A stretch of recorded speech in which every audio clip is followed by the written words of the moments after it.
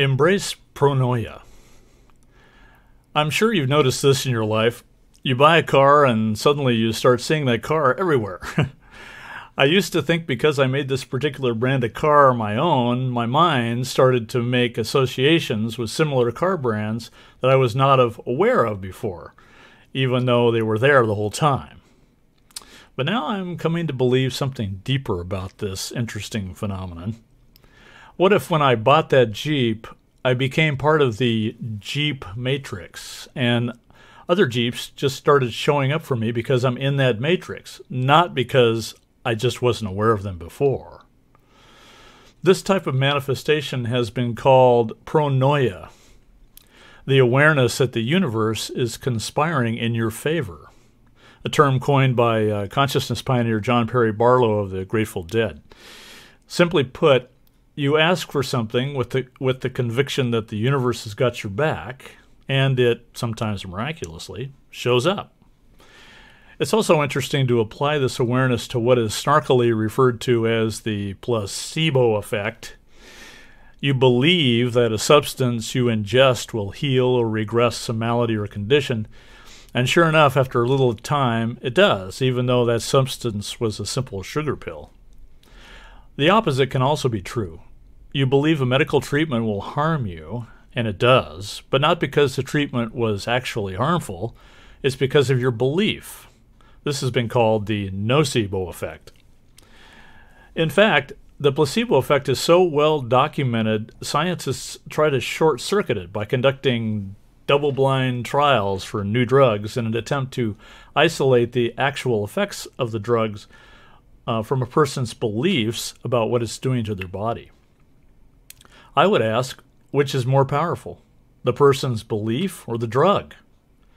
Isn't this just another form of pronoia? The universe is rearranging to your beliefs, causing the body to be harmed or healed. When applied to the universe of nutritional supplements and herbology, it's easy to see a huge complication here.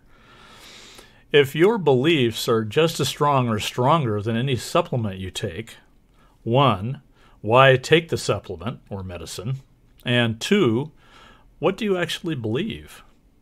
Are you a believer at first, but then lose that belief so the supplements start to do nothing? Or are you convinced nothing will work and you take the supplements or medicine just to prove yourself right? So much confusion and frustration is caused by this, and it is in no small part helped along by marketing and the physical sciences. For example, a certain supplement is known to contain a certain property, say ginsenosides. Ginsenosides are shown by science to positively affect overall vitality and immunity. Because you believe in the science and you also observe a lack of vitality in your body, you use the supplements with ginsenosides in them to heal or resolve your lack of vitality. As long as it's as simple as that, your chances of improvement are probably pretty good. But what if one morning you wake up and you feel worse? You start to believe that perhaps the ginsenosides don't actually work, and soon, because of no result, you stop taking the supplement. You then start searching out other alternatives and find something else that science says relieves your lack of vitality. This time you feel better. Now this is the answer. And from now on, when you have a lack of vitality, you medicate with this substance.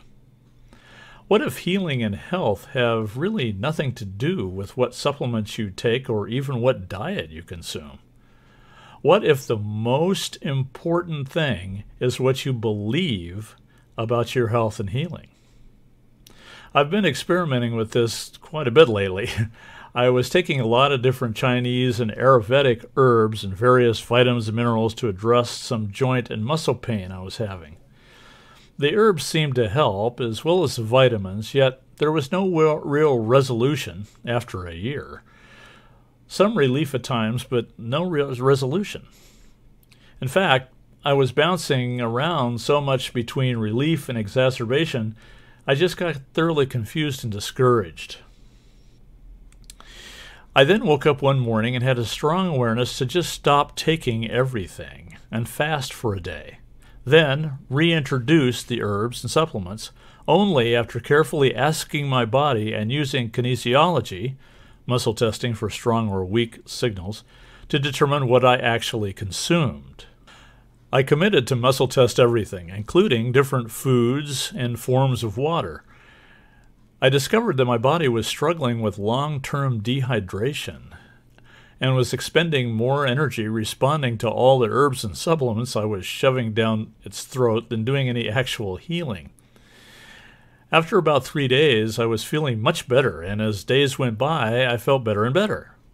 This was confusing to me until I realized that my core belief was that the body heals itself naturally given proper hydration, oxygenation, and my personal conviction in its healing abilities. So rather than making a judgment call about what I needed to take to bring health to the body, I started asking the body what it really needed.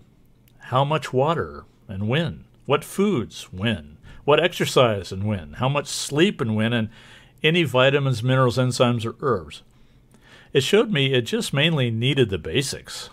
Plentiful water, clean food, fresh air, some daily exercise, some minerals, given in gratitude and with my core belief in its healing superpowers.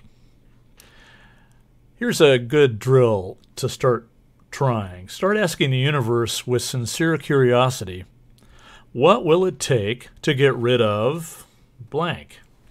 And what needs to happen in my life to have vibrant health in my body? This will stimulate pronoia, and awarenesses and answers will start flooding in. Start asking for your core beliefs about your body, too. What are your convictions about your body and health? By discovering and validating these, or changing them, you can escape from the placebo-nocebo rabbit hole and allow the universe to simply work in your body's favor. Embrace pronoia. You have been listening to This Quantum Life by Boyd Martin. Brought to you by the Quantum Health Newsletter from Pure Energy RX. www.pureenergyrx.com.